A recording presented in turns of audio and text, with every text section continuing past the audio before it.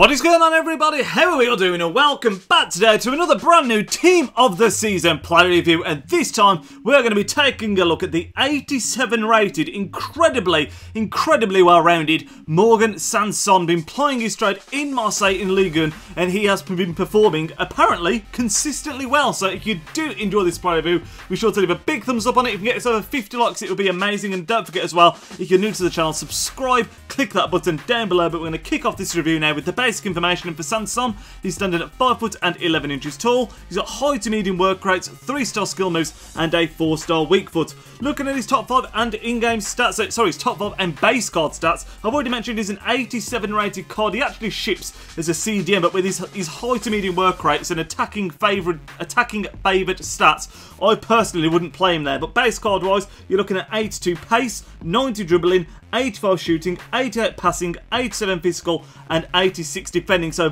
very well rounded. In his top 5 in games, 93 ball control, 93 stand tackle, 93 vision, 92 shot power, and 91 reaction. So definitely got the stats to be able to play that CDM role. But like I said, because of the high medium work rates, I personally would not play him there. Also comes with a couple of traits and specialities. Those are the finesse shot, flair, and the technical dribbler. Looking at the team that we used to me, you can see that on the screen now. He played in that cam position. I converted into a cam, but I do think he could also do a job as a box-to-box central midfielder. And in the 5 games that we played with this guy, he came away with 6 goals and 2 assists. So not a bad return whatsoever. And as we start to roll some of the clips in action now, I'm going to start off by saying Sanson is a very well-rounded card. I've already mentioned his stats are incredibly well-rounded, and you can really feel that when you're using him in-game. He feels very poised, he's got great dribbling on him, and at the same time, you can feel that he can play in that CDM role, or his stats are good in that position because he feels very strong. Really, I've only got a couple of negatives for him. The first one,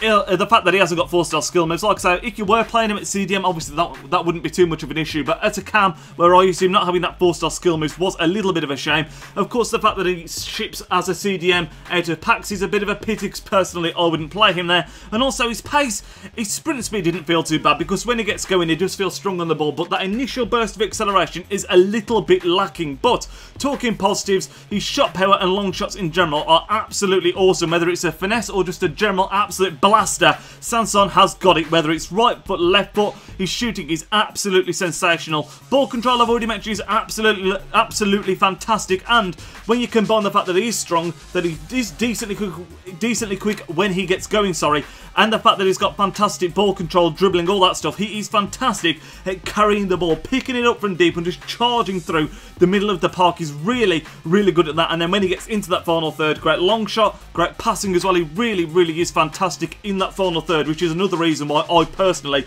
wouldn't play him in that CDM position. But overall, we're going to be giving Sanson an 8.8 out of 10. We've just gone over the positives and negatives. The main things that stand out to me: dribbling and ball control are absolutely fantastic, and when he gets in and around the box, got a great finish, great shot on him on both feet. And currently on Xbox he's going for around 100,000 coins, which isn't cheap, but for the card that you're getting isn't too bad either, in my opinion. That is going to round up the player review. If you did enjoy it, like I said at the start, leave a big thumbs up on it. I'll speak to you all in the Road to Glory episode, actually, that will be at later on today. So I hope to catch you all there, lads. Enjoy the rest of your afternoon. Nidge out.